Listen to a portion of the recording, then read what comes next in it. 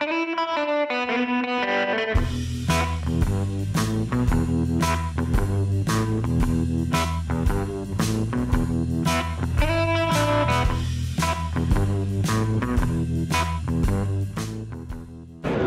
this is Brian Casey of the Imaging Wire. We are here at RSNA 2025, and we are here with Dr. Ali Dhanaliwala of the University of Pennsylvania. We're going to be talking about photon-counting CT. He's an early user of photon-counting CT. Dr. Dhanaliwala, thanks so much for being with us. Thank you for having me. So you are using a couple different photon-counting CT systems, and so we're going to get some of your impressions of those. But first, can you tell us a little bit about what photon-counting CT actually is and maybe how it's a little different from the conventional CT that's been around for decades now?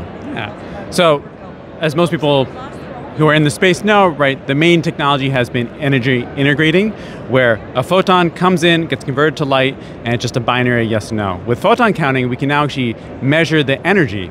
And by knowing the energy of the photon, we can now back out specific material properties, which is a lot of jargon, but it says that we can get better imaging out of the photons. What about radiation dose? Because I've heard that the radiation dose with photon counting CT can actually be pretty dramatically lower than the energy integrating CT. So, complicated question. I will say what photon counting does is it allows us to reduce noise. And by decreasing the noise, you now have this ability to play with how much radiation dose you need to get an image. And so, it's not necessarily saying that you're getting, you're turning down radiation from one or the other, but because you have less noise, you just need fewer photons to get a good image. I guess you can do that choice between, like, you can either get a really great image at maybe a higher dose or maybe the same image at a much lower dose, that kind of thing. Yeah, I said that's the analogy I often use is, with photon counting, right, you can either do really high resolution with the same dose, or you can get the same resolution now with a much lower dose. Now, you've been using a couple different systems, as we mentioned. What are some of your earliest impressions from using these systems? So, we've been lucky. We have, for the past year or so, been working with a prototype from Canon, their photon counting system, and we've had a lot of good experience with it, learning how to use it, what we can do with it, what images look like, and how we can make most use of it. And I would say, the image quality has been really good. And once again, it comes back to the fact that because we can reduce that noise, you can get much higher image resolution. We're seeing, up towards of 10 times the resolution we would get on our current scanners. Do you see any challenges with photon counting CT? Because it is kind of a different technology than what we've been used to. Yeah. So I think there's, we saw this a little bit with dual energy CT. The first question that often happens is, what do we do with all these extra images? We're getting this new material decomposition, we're getting this higher resolution, scans that used to be, 100 images are now 1,000 images.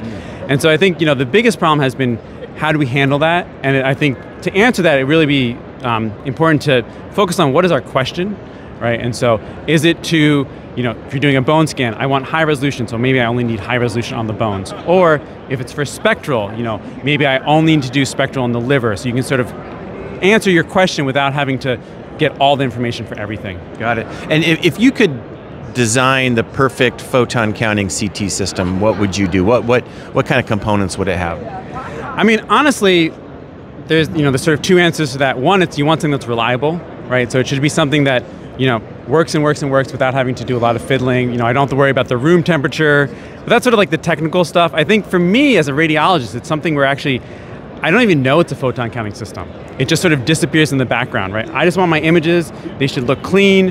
I should be able to recover images that maybe were not that good, but because of the photon counting system, I can get better reconstructions.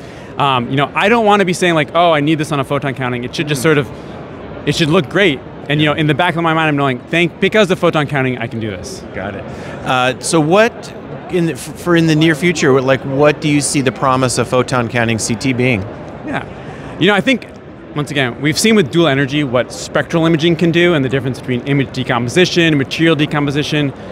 But I think with photon counting, really the promise of that we don't have right now is, K-edge imaging, which opens up, it's a fancy way of saying a new way of getting contrast. And it opens up a whole bunch of new avenues for contrast that we don't see now, right? Right now we're stuck with sort of iodine and barium. You know, with K-edge imaging, you open up to gadolinium, a whole bunch of other materials that we don't have access to, which gives us longer times. So you're right. So instead of something clearing out in 1 minute, it now clears after 5 minutes. You can get, you know, if someone has a bad injection, you can still recover it because, you know, the contrast is so good. And that only is possible with photon counting. Okay, perfect. Well, it'll be really exciting to see where this goes. Well, Dr. Ali Dhanaliwala, thanks so much for being with us. Thank you for having me. All right, signing off for the Imaging Wire, my name is Brian Casey.